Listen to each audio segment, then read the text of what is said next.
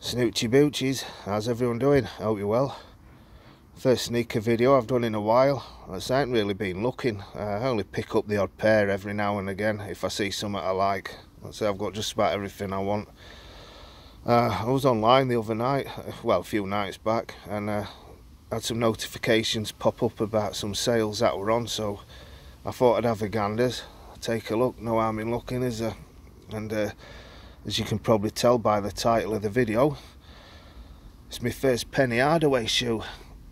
Yeah, my first shoe from that line. They originally came out in like the mid-90s, and I weren't keen on those designs. I'd stopped wearing them by that point. Shoes, I mean sneakers, I was more into like Timberland boots and Kickers, Caterpillar, that kind of thing.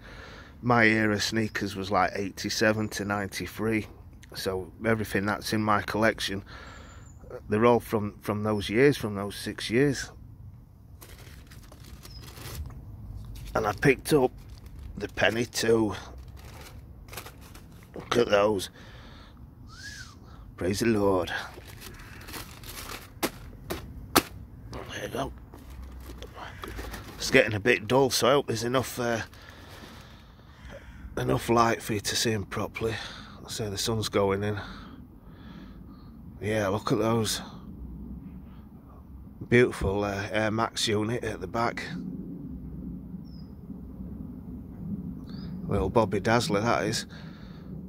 Zoom Air in the front. This is my first pair of shoes with Zoom Air. Like I say, my era shoes, 87 to 93. Zoom Air weren't even invented then. So my feet will be thankful for it. Your carbon fibre plating, both sides. I think it's real carbon fibre, unless Nike have gone the Reebok way and started to cheap out using plastic. I'm not sure, I'll have to look at that. Yeah, that's a beautiful outsole. Nice tread. Got your Nike swoosh there, your Nike branding. That's the only Nike branding on the shoe. Yeah, it's like a milky colour, this, but well, milky, they call it milky, but yeah, it's got like a bit of a light bluish hue to it. There's your Penny 1 cent logo. Like I say, I think these are in place of the Nike logos. I think the other Penny 2s have got a few swooshes on them. Yeah, patent leather. I wasn't always a fan of patent leather. I think I've only got one shoe in the collection. That's I think it's Reebok Pump Twilight Zone with patent leather. I've just never been overly keen on it, but it looks really well on these shoes. Yeah, just a quick look for you. I will do I'll do it on feet, but I won't do a, nearly dropped it. I won't do a video on it. I'll just probably put it in a short.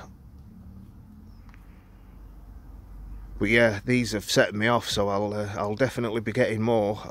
I'll collect a few more Penny 2s. I've been looking at some Stussy ones. And I don't, is it Undefeated? I can't remember who they've done like a collab with, but it's in like a UNC blue colour, which is gorgeous. Yeah, then I'll go back and collect the I'll get the Penny 1.